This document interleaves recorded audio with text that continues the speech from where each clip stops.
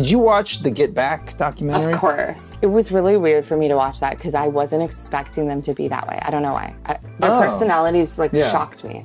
And I feel like I thought I knew their personalities. Wasn't that amazing watching Paul? Oh my God. Do we'll get back. As songwriters and stuff, like we are always noodling around, like playing something when we're collaborating, and we're looking for like the person that we're collaborating with to like react. Yeah. And sometimes they don't, and you just have to like go with it and know if it's good.